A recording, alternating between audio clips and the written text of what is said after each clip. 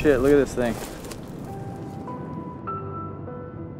We are as far as you can pretty much sail on the biggest ocean of the planet, the Pacific. And what do I run into?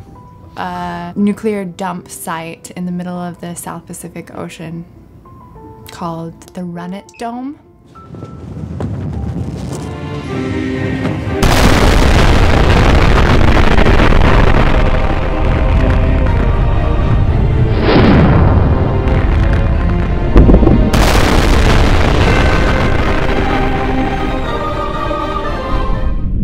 Years of Hiroshima bomb every day. That kind of amount of explosions, all in one little atoll. And then some unfortunate American soldiers scooped that all up into a big crater hole and covered it with a foot of concrete. And it's like a massive dome that's 13 inches thick, made of cement, and it's porous. And when it's high tide, it's like leaking radiation into the ocean. That's where we're going.